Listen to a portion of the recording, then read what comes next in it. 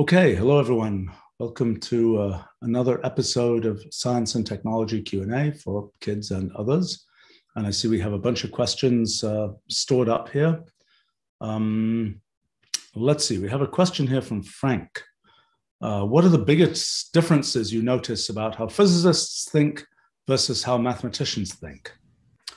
That's sort of interesting. And I think for people who are tackling or experiencing mathematics at more of a school level, experiencing physics at more of a school level, some of these things that I might say won't be obvious yet. I'll talk more about what professional mathematicians versus professional physicists, how they kind of like to think about things.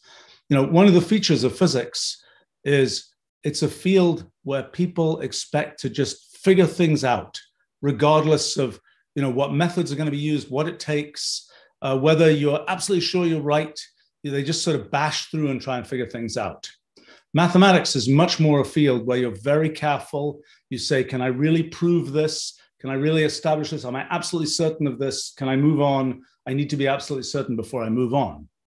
It's been an interesting thing, you know, for people who study mathematics, study physics, and so on, at the level of people who go on and get, you know, PhDs and things like that.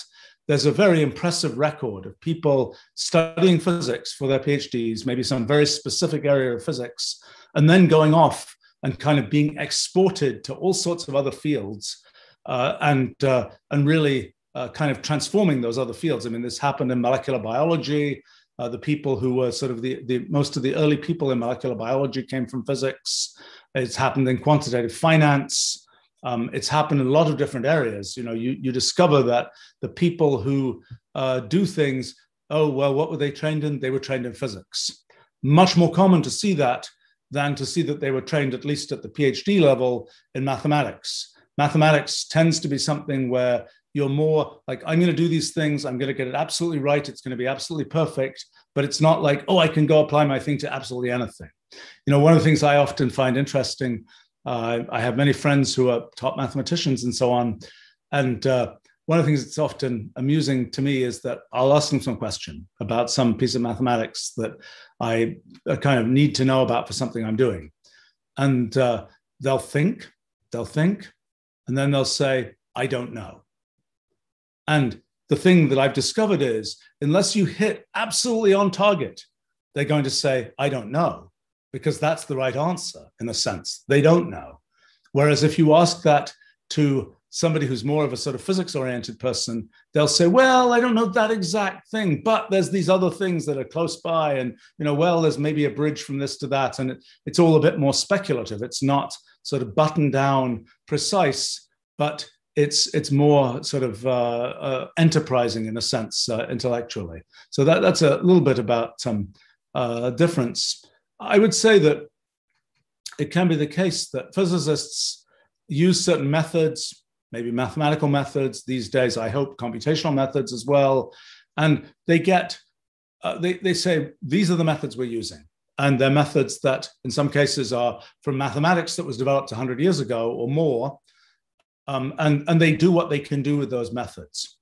Mathematicians will also be based on particular methods, so particular sort of methods of constructing proofs for things and making conjectures and going on and making proofs and so on. Some of what they're doing is much more abstract than physicists. Sometimes I think mathematicians are sometimes very fond of sort of pure mathematics, which is sometimes defined as mathematics that doesn't connect to anything else. That's a bit unfair because it's turned out that a lot of mathematics that's been done, when mathematics is done with good kind of aesthetics, with good kind of thinking about, you know, what is the essence of what we're doing and so on, it's turned out that the mathematics is sort of almost inevitable, applicable to things. I remember meeting a person many years ago now, a person who worked on number theory, who was sort of saying, well, we were very proud of the fact that everything we did was absolutely irrelevant to the world at large. And it was just a question of doing these elaborate things about equations involving numbers and integers and all these kinds of things. And oh my gosh, then public key cryptography came along. And pretty soon all of these obscure theories theorems that we had developed in number theory were incredibly relevant to computer security and things like this. And it was, I think this particular individual was a little bit pleased that that had happened. But to some people, it was almost a shocking clash of cultures to see the fact that these things that have been developed as a matter of pure mathematics turned out to be relevant in the world at large. And I think sometimes, if I were to you find people with just a great deal of kind of intellectual horsepower working in professional mathematics. Sometimes they have a good feeling for how the world really works, and sometimes they really don't. And so something that can happen is they can say, well, I'm going to make a model for how this thing in the real world works. And I'm a mathematician, and I know in a sort of an abstract way how this happens. And but somehow the notion of what it's going to take to do something which has sort of the practicalities of things in the world is a bit lost. I'll tell one story. This is perhaps more of a historical story, but I think it's sort of a fun story. About a person named René Thom, who was the inventor of this field called catastrophe theory. So catastrophe theory perhaps had the misfortune of having a sort of trendy name like that. This was a field particularly popular in the 1970s. The actual idea of catastrophe theory is quite interesting and not as sort of trendy as its name suggests. Let me just talk a little bit about catastrophe theory, and then I'll tell the story. So one of the questions is, if you try and you have some beam or something, you press on the two ends. Well, for a while, the beam will just sort of it will maybe compress a little bit. But if you press it sufficiently hard, eventually it'll buckle. It'll either go up or go down. It'll either buckle up or buckle down, so to speak.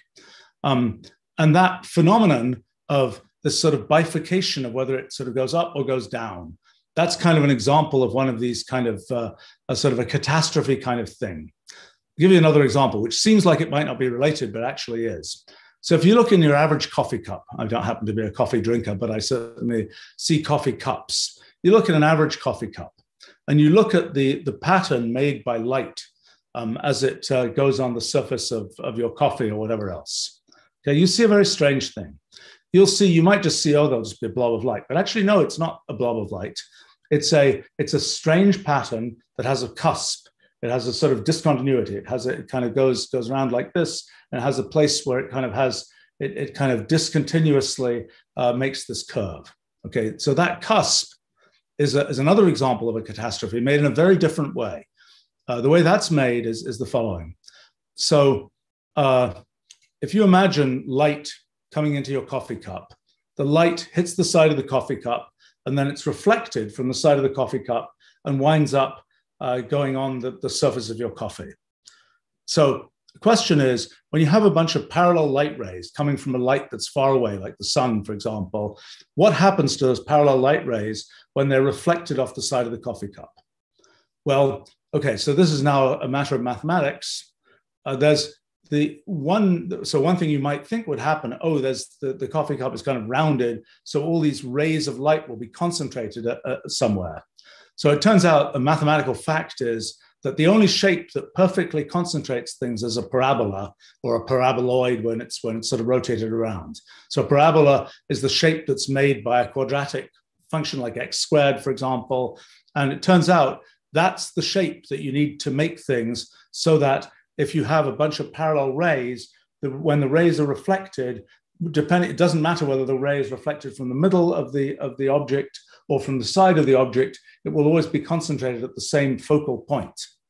And so this idea of a parabolic reflector, that's what's used, when you see radio dishes, for example, there'll be parabolic reflectors or there'll be paraboloids that are concentrating all these rays that are the radio waves that are coming in, concentrating them at a point so there's the highest intensity for the detector, which is going to pick them up. The same will be true with a solar collector. If you have a collection of a mirror that is a solar collector, will have the same feature, that it's trying to take all the sun's light that falls on any part of the collector and concentrate it all at the focus where it might heat something up or something like this. So these are the the kind of things that you see in uses for parabolas and paraboloids. So, for example, the Hubble Space Telescope its mirror is a paraboloidal mirror. Well, it had some issues and it had to have various sort of corrections put on, but it's basically a paraboloidal mirror. Sometimes when people make paraboloidal mirrors, they use a trick, which is that a parabola, it's a mathematical figure. And in modern times, you can imagine just sort of 3D printing that paraboloid perfectly. But in older times, one of the cool ways to make a paraboloid is you take something like mercury, liquid mercury, and you spin it around. And it so happens that fluid dynamics is such that the shape you get when you spin a liquid around is a paraboloid. The surface of the liquid becomes a paraboloid. And so one of the tricks for sort of making, you could imagine making mirrors for telescopes that are going to focus light, was to spin mercury, for example, to make that paraboloid. But anyway, so paraboloids focus everything at a point. Your average coffee cup is not a paraboloid. Your average coffee cup is circular, and circular circles, or cylindrical, that doesn't focus things at a point. Instead, it focuses things on this so-called caustic that is this funny shape with a cusp in it. Why is it called a caustic? Caustic is because that comes from a Latin word, I guess, which means to set things on fire, and I guess means fire. And the point was that if you had a bunch of mirrors and you were trying to attack the enemy from a distance, so to speak, one way you could do that is to try and concentrate the sun and try and burn things and so on. And so that was that's sort of the origin of this term caustic. But one of the places where you see these caustics is in is when you have sort of parallel light and you end up with a knot and something like a coffee cup that's circular. It doesn't concentrate things at a point, it concentrates things on a caustic. You also see those caustics, for example, if you look at the bottom of a swimming pool, you'll see those kinds of caustics forming as a result of the light being refracted through the surface of the water as the water has little ripples on it and so on.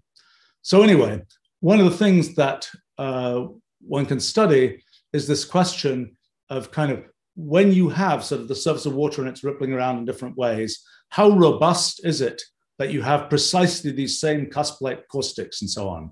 And the answer is it's surprisingly robust. It doesn't matter much what the detailed shape of the water is. It doesn't matter much what the detailed shape of the coffee cup is. You'll always get the same kind of cusp-like shape. And so that result is kind of a deep result about structural stability that one can think of as a sort of deep result about geometry.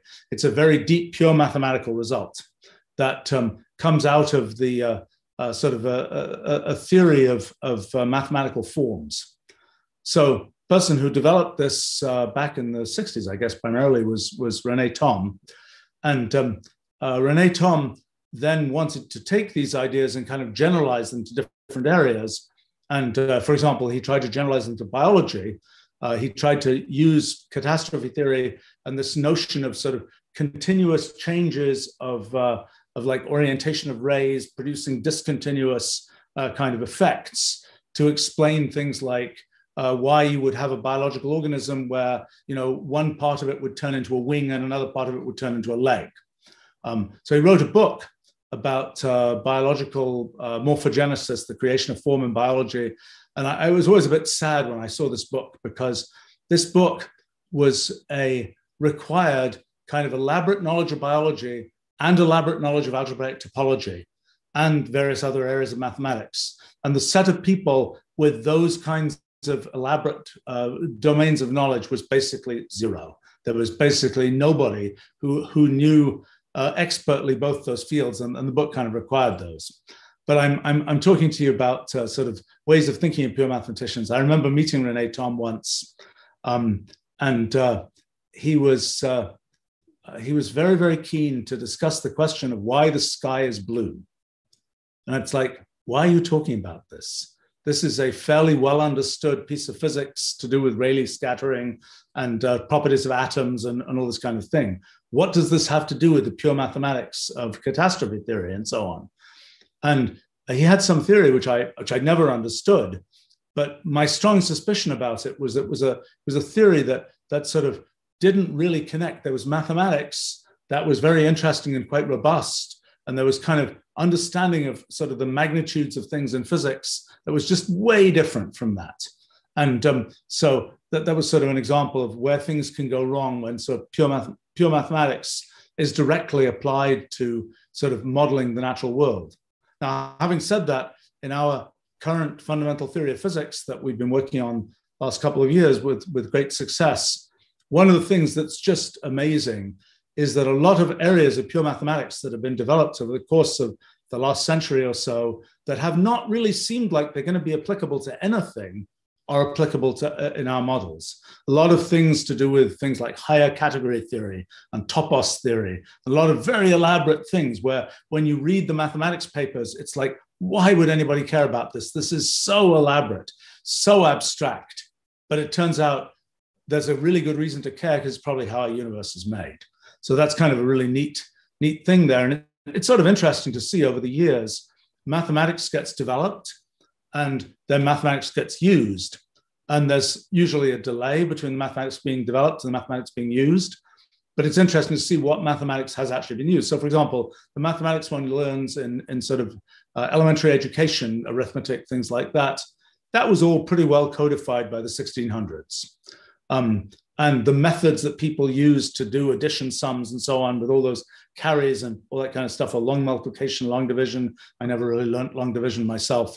But all those various methods, they were developed by the 1600s, 1700s, and you'll find I have copies of a bunch of old books that were people who were sort of who made a living teaching merchants how to do arithmetic. And they would all have their secret methods for doing, this is the way you can do the, casting out nines and the rule of Z's and the rule of threes and all this kind of stuff, all these kind of cool sort of trick methods for doing various kinds of computations, which was an important thing because obviously there weren't computers in those days. And if you were a merchant and you wanted to, charge 12% interest on something, it was really, you had to actually be able to do the computations necessary. But other areas of mathematics, like calculus, for example, it got pretty well developed in the 1700s, and that's sort of another area that one learns today in sort of math education. There are other areas that pretty much all of the discrete mathematics that we do today is much more recent.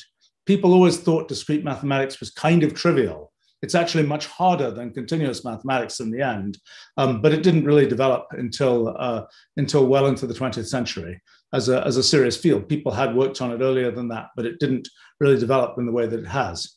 But it's always been interesting to me that there are some fields of mathematics where they developed, they got quite advanced, and they've never had a use found for them. So there's an area of transfinite numbers. I think I've talked about that a bit before here. That was developed in the late 1800s, which is still waiting for a real use, although it may be getting closer now. But and I would say that much of the time mathematics gets developed, and then it gets used in physics some amount of time later. That amount of time may be decades, it may be half a century, it may be a century. I don't think there are too many examples of it being much longer than that. The other thing that happens is that the mathematics isn't available, and so the physicists just go and say, I don't care that the mathematics isn't available. I'm going to invent my own sort of perhaps very sort of unrobust version of the mathematics to do the physics that I want to do. So my longtime friend, Dick Feynman, who is a well-known physicist, invented this method for studying quantum mechanics called the path integral. And mathematicians are still trying to discuss what on earth does the path integral really mean. For physicists, it's like, okay, yeah, we can work things out. We can do calculations. Oh, there's some limit we have to take. We don't really know if that limit is going to work at a mathematical level, but it's probably going to work. And in actual physics, it's a limit over this number of orders of magnitude, and it's probably going to be good enough. And that's kind of the approach of physicists. Sometimes they have to make their own mathematics And what's happened actually, particularly in the last few decades, is mathematics that's kind of been made by physicists has then been fed back into this kind of process of being made more precise that mathematics is really good at. And I know from our physics project, we have spun off a really very rich collection of mathematics that I think some mathematicians are already starting to try and nail down. I mean, I think the nailing down process will take a long time and involve a lot of very interesting and difficult abstract things. All right, that was a long answer to that. Well, let's see, there's a question here from William. A typical text file is a few kilobytes, a typical audio file, a few megabytes, a video file, a few gigabytes. What would be a typical file size for smell, taste, touch? Is there a reason why quantitative change leads to qualitative change? Well, okay, so first question is, what leads to those differences in the amounts of data necessary to represent, for example, sounds and images? You have to realize that what we're trying to represent is a sound good enough that when we hear it, it sounds right. For an image that's good enough that when we see it, it looks right. And so a lot of that question about how much data there needs to be in that sound or that image depends on how we perceive sounds and images. And so that kind of gets us to look at what happens in our brains. And in our eyes, there's the nerve, the optic nerve that goes from the retina on the back of our eye to, rather poorly engineered, to the back of our brain, to the visual cortex, has to go all the way through the brain to get there. The optic nerve carries all the information, maybe, I don't know, maybe 20 times a second, roughly. There's sort of new data going through the optic nerve saying, this is the image I'm seeing. And so the optic nerve have a certain number of fibers in it. And those represent essentially the pixels in the image that we see on our retina. Our retina has a bunch of light-sensitive cells, and those light-sensitive cells are connected to fibers in the optic nerve. And the basic bottom line is that there are about 10 million fibers, I think, in the optic nerve.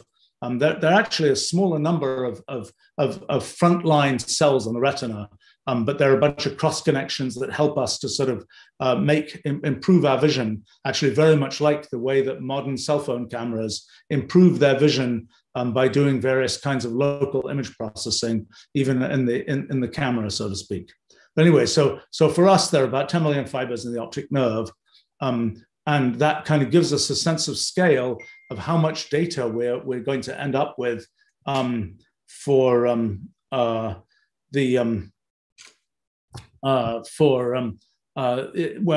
visual system. So in rough terms, the reason that the few megapixel image is the one that seems right to us is because we have a few mega nerve fibers in our optic nerve. Okay, so what about sound? Well, we have an auditory nerve as well that goes from our cochlea, our inner ear, to the sound center, auditory center in our brain. That nerve has, I don't know how many fibers it has, maybe tens of thousands of fibers of that order. It has vastly fewer fibers than the optic nerve. And that's sort of fundamentally why we get less data from sound than we do from vision. And what's happening there is, in the case of sound, what we're doing is we're sampling a sound at a certain frequency. So like the standard frequency is 44 kilohertz. That's the frequency that audio CDs sample at. And that's sort of a typical sound frequency. Now, a cell phone, well, one of the original things that Alexander Graham Bell kind of innovated with in developing the telephone was just how low a data rate can you go and have people still be able to understand things.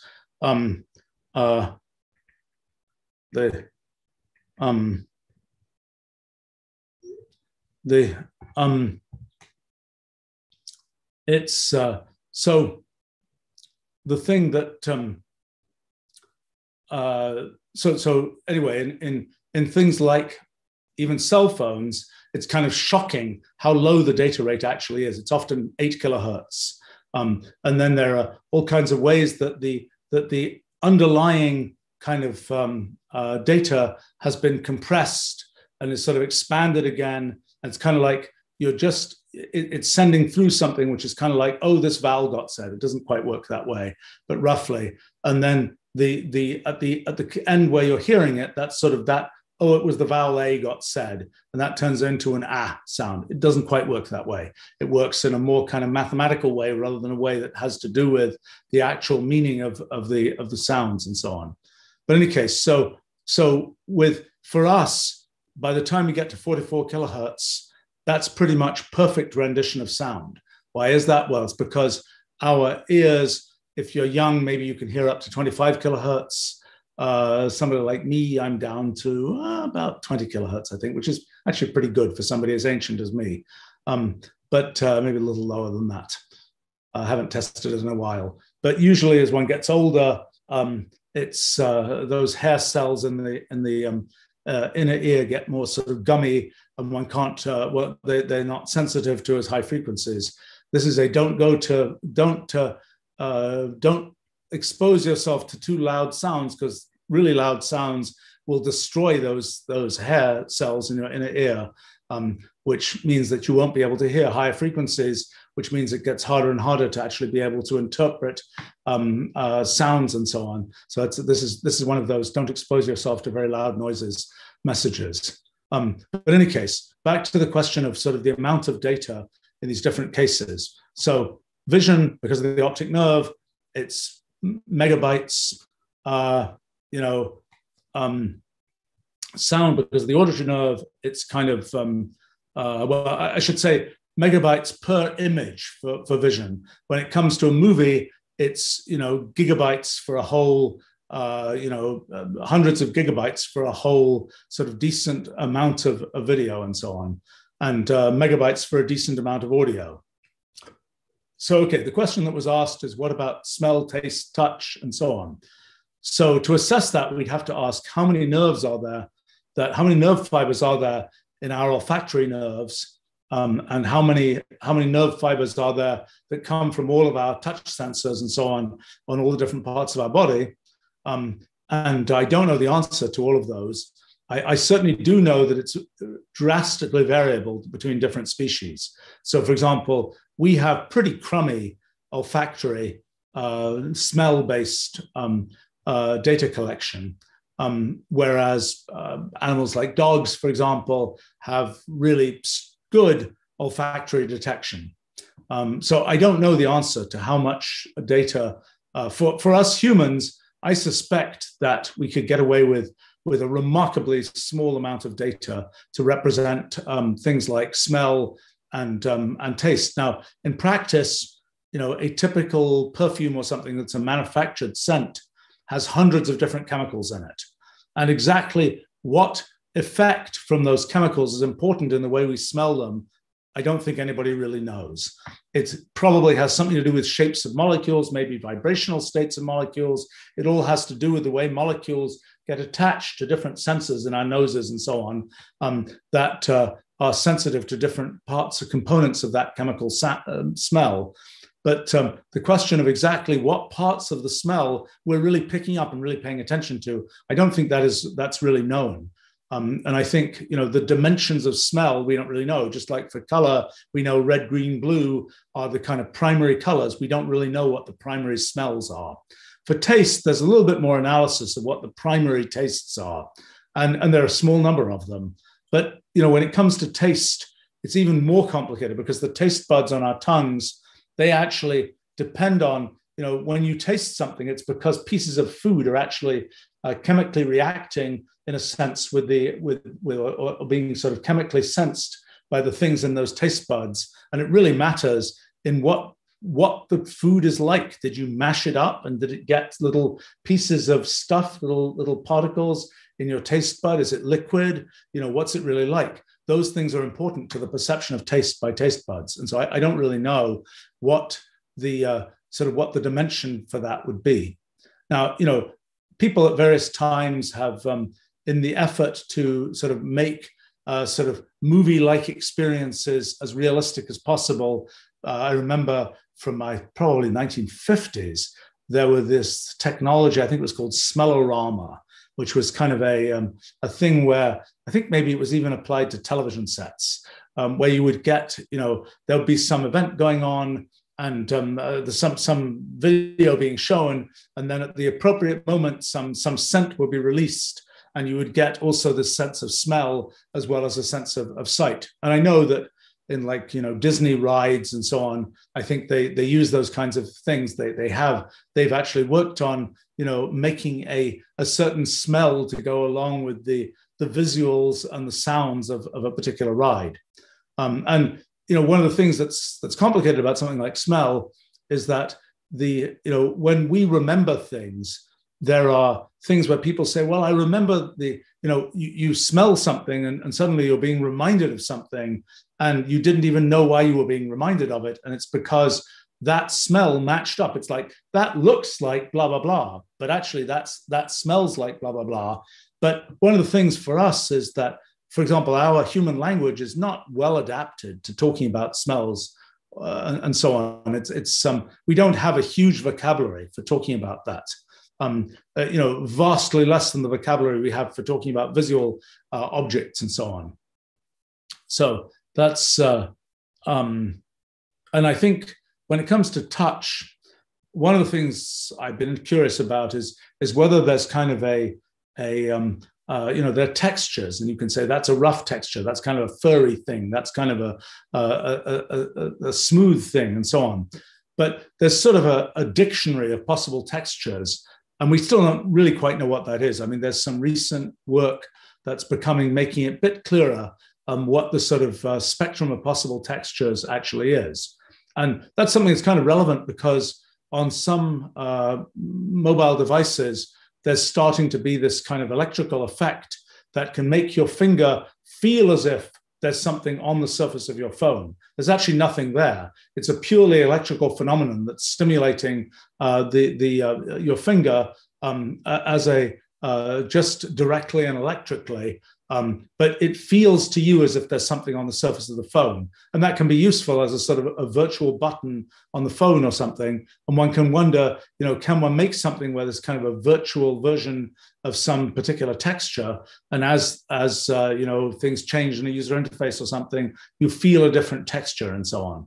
And that's that's something that's sort of probably a coming attraction. And I don't think we know what how much data is going to be involved in that. My guess is a rather small amount of data for us, but different organisms have very different sensory systems. Even humans who are vision impaired in one way or another will have more sensitivity to different sounds, more touch sensitivity, and so on. And quite possibly there's sort of rerouting of brain channels where somebody who has got standard vision like me would be using all of that brain capacity to deal with all the data that's coming in from my visual field, but somebody who's where they don't have vision can use that brain capacity to deal with sound or with touch. For that's that's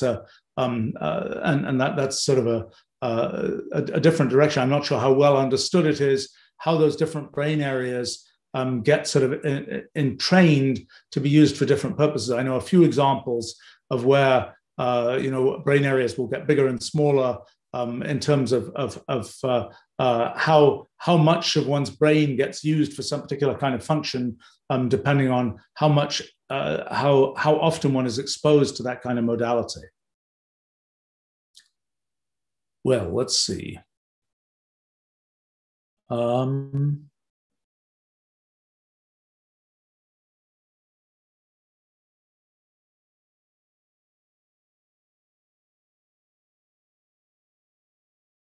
Okay. Humph.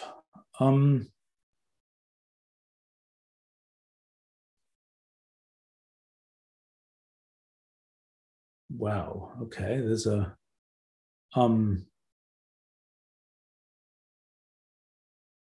question here. See, this is a nice, good test of its name is written out in Greek, so it's Thanasis. Is asking. This is yeah, okay, this is a slightly peculiar question for this collection, but might get me into something interesting. The question is, do you think there's a market for small rockets in Europe? Well, I'm not sure about that, but maybe we can talk a little bit about space and space exploration and so on. One of the things that I think is a really interesting question in the current time is, what's the good of putting things in space? You know, since 1957, we've had the capability to put things in orbit around the Earth. So what?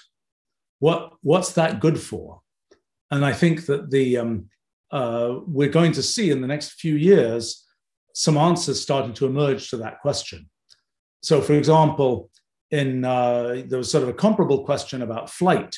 You know, first of all, people had hot air balloons and so on, and then they had powered flight airplanes, things like that. We've had those for 120 years. It's like, what are airplanes going to be good for? And at the beginning, people were kind of debating what are airplanes going to be good for, and people said, well, they'll be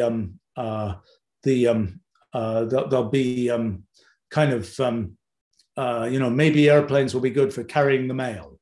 Maybe airplanes will be good for aerial reconnaissance, for photographing the ground from a height and seeing further. Maybe airplanes will be good. Well, probably they won't be good for carrying passengers around. That seems really hard. And then later it was, as the First World War kind of rolled in, maybe they'll be good for dropping bombs on people or things. So these sort of different uses for airplanes that emerged where it wasn't obvious to begin with what airplanes will be good for. Actually, the same thing for computers. When computers were first invented as a theoretical matter in the 1930s, nobody knew what they were going to be good for. And the fact that they ended up being good for storing data, doing word processing, doing communications, networking, all these kinds of things, those were completely unanticipated uses of computers in the early days. So when it comes to things in space, there had been some expectation that you could make communication satellites.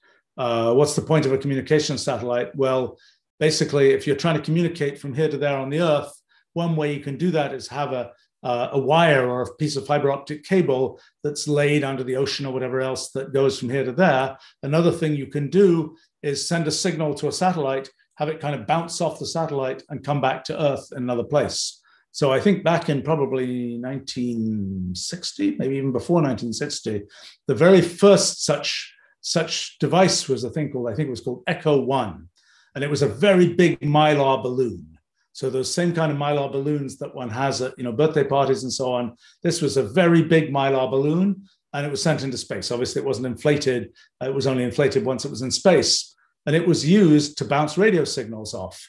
And it was that was sort of the first example of being able to use something in orbit around the Earth to communicate radio signals. Now, things have gotten a lot more advanced since then, and there's a lot.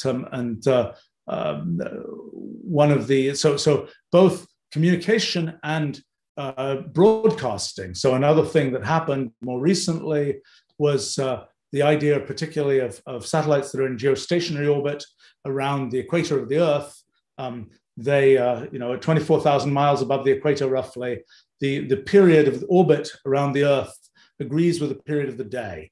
So that means that a satellite that's in orbit around the equator, because the Earth is spinning, so that it has to be on the equator. When the satellite is in orbit around the equator at an altitude of roughly 24,000 miles, its orbital period agrees with the one day, and so it always stays over the same point on the Earth's surface. So there are geostationary satellites that are at the longitude of the US, there are ones at the longitude of Europe, and so on, all above the equator. So, for example, when you set up a satellite TV dish, you'll orient it so that it is pointing at that satellite. So, you always point it to the south, partly to the south if you're in the northern hemisphere, so that it is pointing at a thing that's over the equator.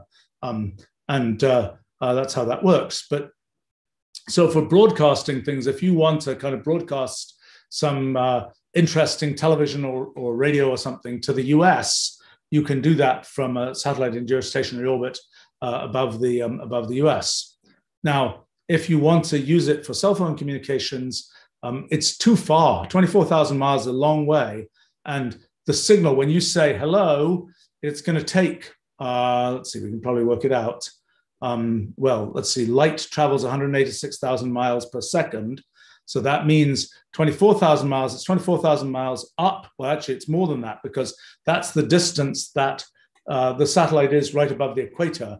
If you work out your kind of trigonometry and Pythagoras' theorem and so on, you'll realize that the distance to where you are on the Earth is longer than that straight up distance from the equator, unless you're on the equator. So let's give it, let's say it's, I don't know, 40,000 miles up. So that means that the round trip of you send a message up to the satellite, comes back down again, that's 80,000 miles. So that means if light goes 186,000 miles per second, that means you're looking at a more than a third of a second delay. You say hello, and to get a response back is going to take more than a third of a second. That's the latency of the signal, is going to be that kind of time for you to kind of get the response back. Actually, it's ultimately worse than that. Let me think about that, why that is.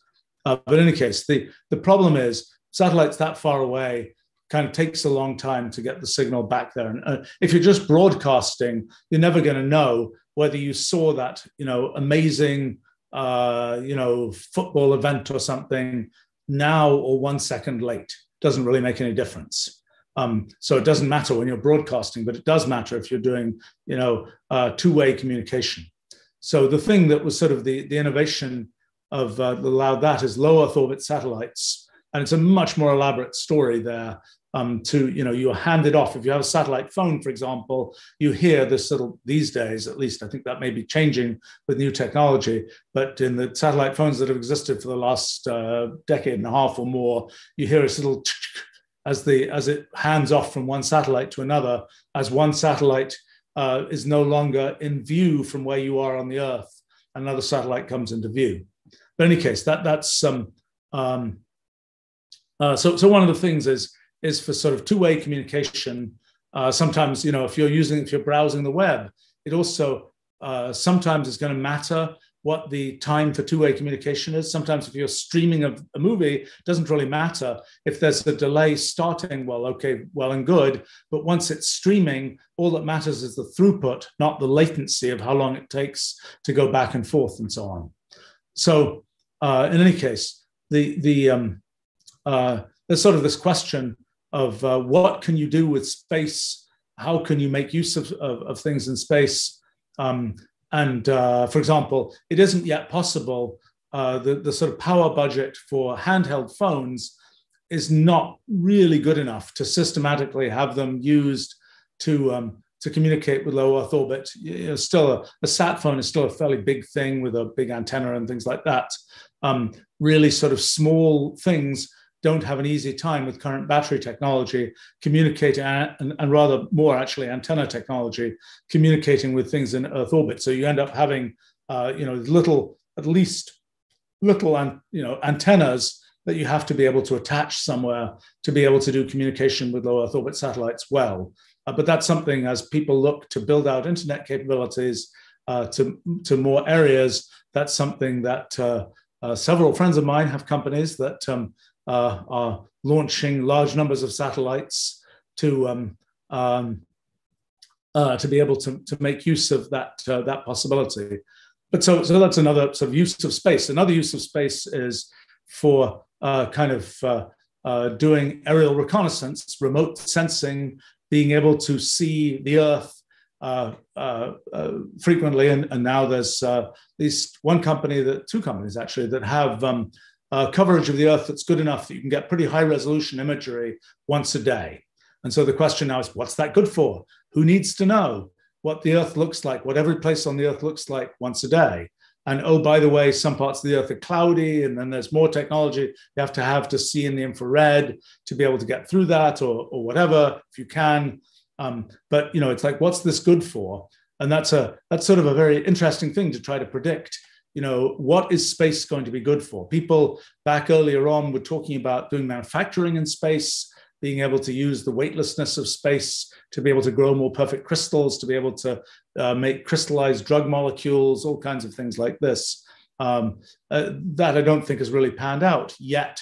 But again, it's a complicated issue because as the cost of putting something in space goes down, if it can go down sufficiently far, then new things become possible that weren't even worth thinking about before. I mean, all the kinds of things we're doing to do with streaming video and so on, back in the day, that was completely unthinkable because the cost of putting down copper phone line type communication technology was so high that if you wanted to have enough sort of copper wire with the communications technology of the time to transmit video, that was a hugely expensive thing. Nobody would just do it for fun, so to speak. But once it becomes cheap enough, you can do it kind of for fun. And of course, that leads to things like space tourism and so on. But then there's another parameter, which is, what's the probability? How safe is it? If you're launching 10,000 communication satellites and one rocket in 50 blows up, which is has been unfortunately the typical statistic back in the past, at least I haven't checked it recently. One rocket in 50 blows up and it's launching tens of thousands of communication satellites. Well, every so often you lose some communication satellites, and that's unfortunate, but it's not, it's kind of a cost of doing business. But that doesn't work well if you're launching people on those rockets and so on. And you have to start thinking about, escape systems and all kinds of elaborate things like that. But it's also, even if that's the case, the kind of it's not a good ride if your rocket is launching and it blows up and you have to be sort of brought back to Earth in some kind of escape pod. It's kind of not. It's sort of poor customer satisfaction, I think, in a case like that. But there are lots of other kinds of uses of space that maybe we don't know yet, and that's one of the things that is determining, I think, the sort of growth rate of space-based kinds of technologies. We don't know. If we could put things on the far side of the moon, for example, like people say, radio astronomers say, oh my gosh, you've got all these things in orbit around the Earth. And it's like, and that means that when you do radio astronomy, which is looking for radio emissions from stars and galaxies and so on, it's no good to be doing that if there are all these cell phone transmitters in orbit around the Earth, because you've got this lovely radio telescope on the surface of the Earth, and it's trying to listen for some distant galaxy, halfway across the universe. And just right when something interesting is happening with that galaxy, a cell phone transmitter goes in its path, goes in between it and that galaxy, and all it's hearing is some encrypted piece of somebody's telephone conversation. So that's kind of a bad thing. And I suspect the thing that's got to happen in the end is that the radio astronomers who are all upset about lots of low Earth orbit satellites. I think low Earth orbit satellites are useful enough. They're just going to be lots of them, and people are going to use them. And the compensation is, okay, people are going to use all those low Earth orbit satellites, but somebody's going to make the radio astronomers a radio telescope that can be put on the far side of the moon. And if you have a radio telescope on the far side of the moon, at least right now, there's nothing. It's really quiet there, because the far side of the moon is all those radio transmissions that are produced by the Earth. None of those can be detected on the far side of the moon. So it's really radio quiet on the far side of the moon. Of course, the question is, how do you communicate the results of your radio telescope to the astronomers on Earth? Because I don't think they want to. Astronomers are often going to, at least used to often go to all these slightly obscure places, because telescopes, it's good to have a telescope up in the mountains, high up, above, sometimes above a lot of the weather, above a lot of the atmosphere, so you don't get sort of little glitches from the air affecting, the twinkling of your star or whatever, being able to have the light come more directly to your telescope. So there are lots of telescopes. There's ones in Mauna Kea and Hawaii. There's ones in the Chilean Andes. There's ones in different places. There's ones in Arizona as well. But there's generally, telescopes on tall mountains is a common thing. And people, astronomers, at least in the past, my friends who are astronomers, it's like, I'm off to this place in the obscure place in the Andes. That's somewhat degraded in modern times, because there are fiber optic connections to those telescopes, and they can just sit in the comfort of their own home, controlling the telescope. And there's no need to actually be there for your observing night, actually at the telescope. But you might think, oh, the astronomers will have to go to the far side of the moon, but obviously that's not true, because what will happen is there'll be, just like there are satellites in orbit around the Earth that allow you to do communications, you can have satellites in orbit around the moon, which can relay the signal from a radio telescope on the far side of the moon to the Earth. And of course, in time, the moon orbit might get as congested as Earth orbit, but I think that's going to be a long while before that happens. Those are some of the things to think about there. I think one of the things about launching rockets is the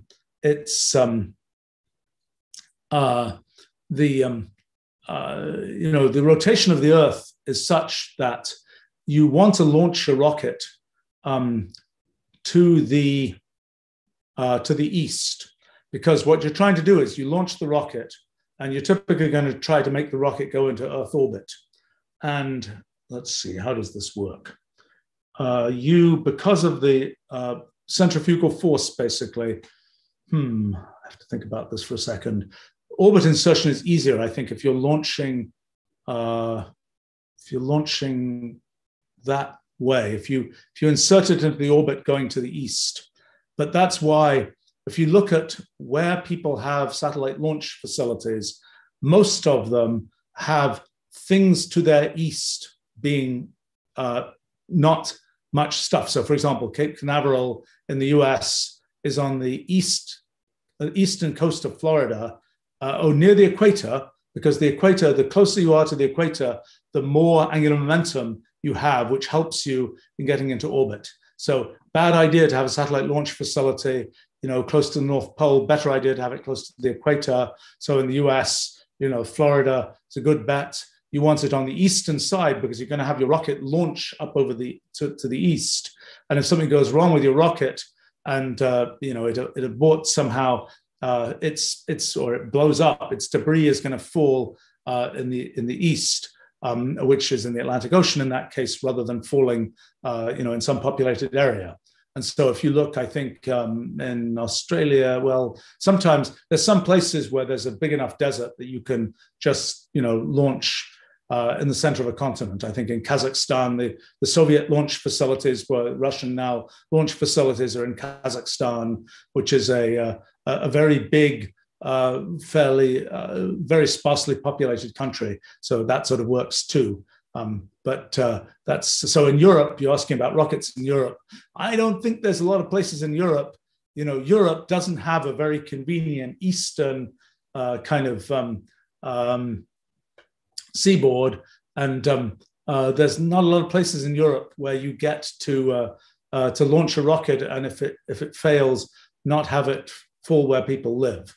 So I think that's which is why, for example, let's see, the French Guiana is one place which is used for some European launches, and there is another place that I am forgetting that's close to the equator. That's used for some rocket launches. Let's see, there's a question here from D0. Would those low Earth orbit satellites block out the sunlight? Not a chance. Just like, all the airplanes that fly every day, no real effect on the sunlight. They have a little bit of effect, actually, because the vapor trails they produce, those are like extra clouds, and they do have some effect. But the direct effect of the actual satellite, actual plane, it's so tiny compared to the sort of what you see. I have to mention a friend of mine has a company that's been involved in making high altitude drones that fly at like 60,000 feet, where the air is nice and smooth and so on. And it has a whole plan where a drone can get exposed to enough sunlight that it's possible to keep the drone flying for forever. If the drone doesn't fail, the drone will just keep flying forever, powered by sunlight. In fact, he has a this company has a whole scheme for having whole fleets of drones, where just like birds, where you have a flock of birds and the birds are flying close in formation because they're using the wingtip vortices from one bird to give lift to another bird in the flock, so to speak. You do the same thing with high altitude drones, and with modern control systems, you can have these things fly at high speeds at 60,000 feet, with their wingtips 1 centimeter apart and so on, so that they're effectively having a giant wing area. But one of the things that I find interesting about that is that when you do that, well, so there are a lot of things that are interesting about that case. But for example, you can have a lot of computation going on those drones, and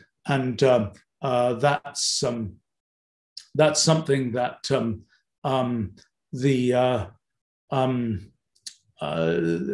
don't have any issues with cooling if you're at 60,000 feet. So that allows you to kind of have, the joke is you can kind of have the cloud in the cloud, the computing cloud that is sort of centralized computation. You potentially have it in the cloud, so to speak. Actually, it's far above the clouds, because you can actually have computation powered by sunlight and cooled by the fact that you're at 60,000 feet, where it's much colder, and do computation there. But anyway, why was I telling you this? Because I just have this image of these high altitude drones that usually will be absolutely invisible because they're tiny on the scale of the size of the sky. But kind of when they need to be, they have to be have maintenance done on them and things like that. And it's kind of the amusing concept of the sort of once a year or something, all these drones kind of come in formation and decide that they're going to come and land somewhere. And it's kind of like you would see a flock of birds, except these are artificial objects that once a year, just in a migratory pattern, so to speak, come and land in who knows what, Colorado or something high altitude or whatever, and to be serviced. I am going to have to go quite soon, but let me just look at some other questions here.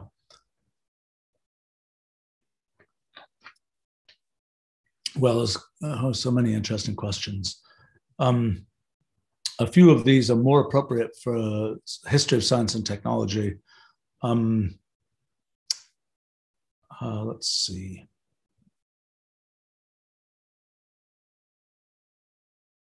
Okay, there's a question from Epi. This is a little bit complicated maybe for this.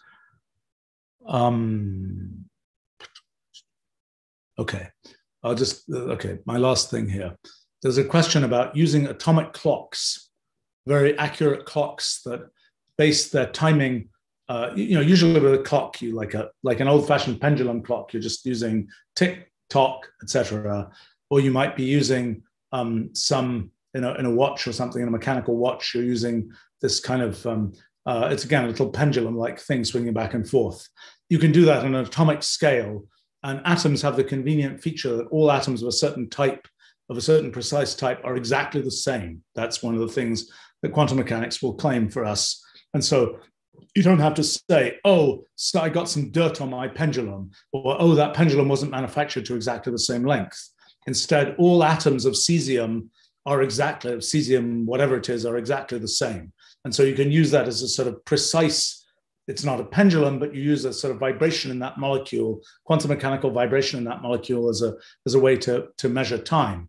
Well, it turns out that one of the consequences of general relativity, Einstein's theory of gravity, is that when you have a gravitational field, in a gravitational field, a clock will run slightly slower. And so there's a phenomenon, it's called gravitational redshift.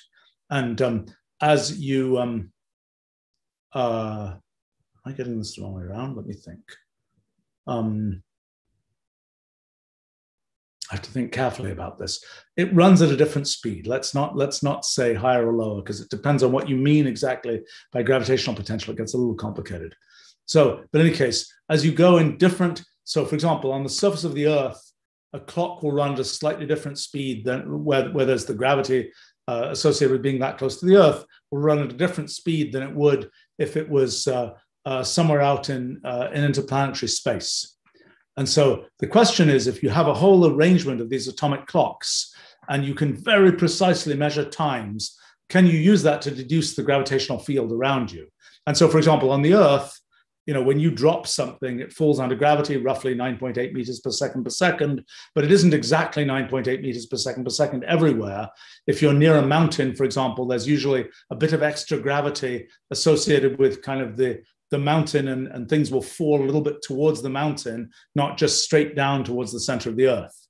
So you can use those kinds of motions to detect the kind of gravity, but you could also, in principle, use timing variations in atomic clocks to figure out gravity.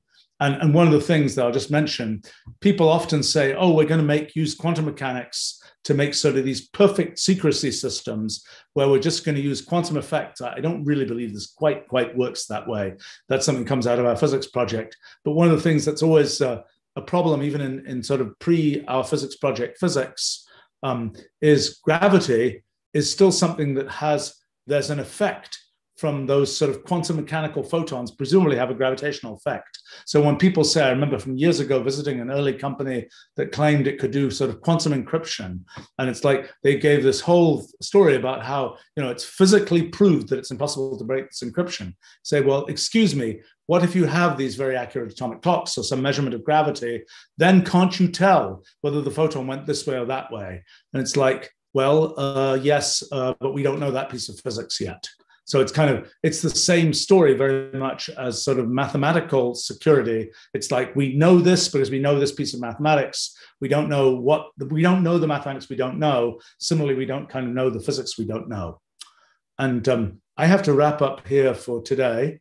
There's just a great set of questions here, which I'll look forward to continue to address next week. So thanks for joining us, and bye for now.